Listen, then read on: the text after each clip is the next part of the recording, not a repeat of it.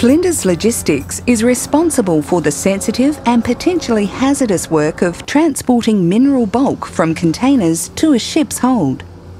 Flinders Logistics has already developed a dust suppression system to protect workers against any risk from dust emissions along the mine to port supply chain. But a manual system of loading bulk minerals into the ship's hold exposed workers to risk, so the company sought a system change. With assistance from external engineers, the team designed a fully automated container spreader guidance apparatus, which interfaces with a rotating container tippler and crane to upend the full container and empty the minerals into the hold. Wharf operations are safer, faster and more efficient, with morale high among operations staff who recognise and appreciate the higher safety standards.